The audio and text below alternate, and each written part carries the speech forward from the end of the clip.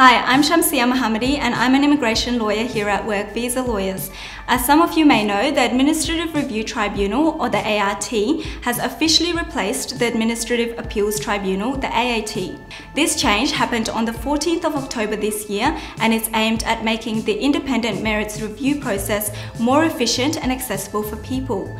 We understand that any change within the Australian migration area can be confusing, so in this video I'll talk about some of the common appeal situations and what you can do.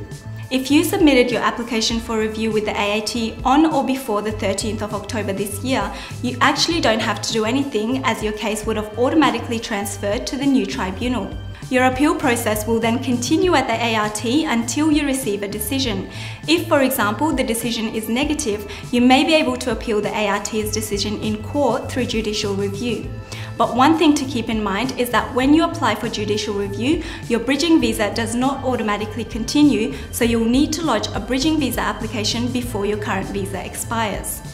On the other hand, we understand that some of you may have just received a visa refusal. This can be really disappointing and you may be confused about what you can do. If you're in this situation, you may be able to appeal the decision depending on your circumstances. Your visa refusal letter will generally state whether you have merits review rights. To appeal the decision by the Department of Home Affairs, you can apply for a review on the ART website. You'll need to make sure to lodge your appeal within the time limit that's written in your refusal letter.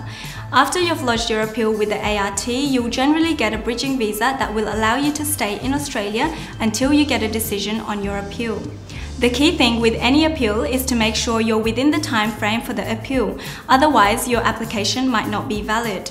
If you're not sure about how much time you have to appeal the decision or have any other questions, it's a good idea to get advice from a migration lawyer or a migration agent as early as possible.